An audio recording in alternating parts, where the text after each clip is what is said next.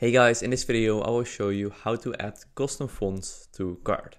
Now this is actually very easy once you know how you need to do this. Of course that is very logical, but it is relatively easier than people think.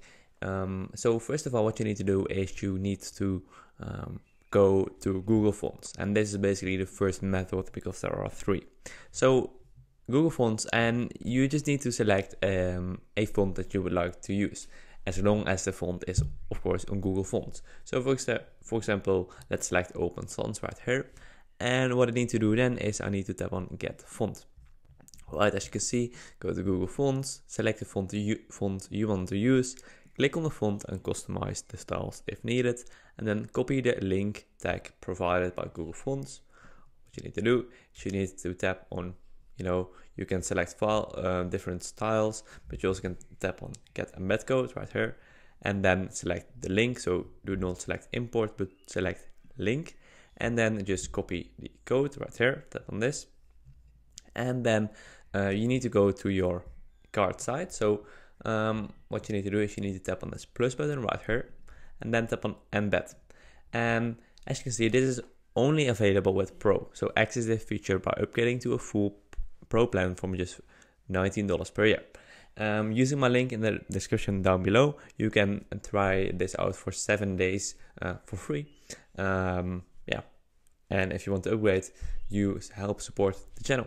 So what you need to do is you need to tap on this, then you need to paste that code in that embed, in that embed block, and that's basically it. Then you can, use that code. What you also need to do is you need to go to add this custom CSS code. So you just need to copy this, and then you see right here your font name. You need to change your font name to, in this case, Open Sans, because we chose the font Open Sans. So choose type Open Sans right here, and that is basically it. That is the first method of how you can use or add custom fonts to your card website. Now there are also other websites, for example, or other methods using other web font services.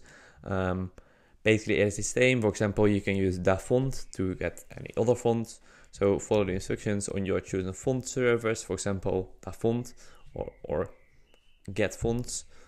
And again, go to link, copy this from link or import, and again go to this plus button, tap on embed, paste it right here, and add any CSS. So add custom code to make it really work.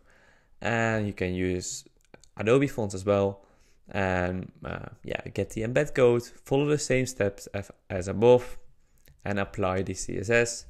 And if you want to target specific elements, you can use more specific CSS selectors, for example this. So if you want only the big headings, if you want the headings a specific font, you can use a custom code for that. So just copy this code, and if you want the paragraphs another font, you can use this code, and again change this and change this. All right, and here are some final tips. So ensure the font name in your CSS matches exactly with the name provided in the embedded code. So otherwise it won't work, so keep that in mind. And use web-safe fallbacks in your font family declarations to ensure good performance and compatibility.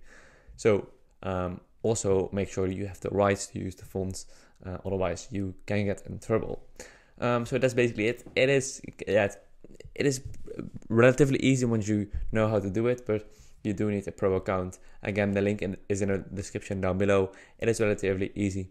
I hope this video is kind of helpful. If you have any questions, just ask them down below.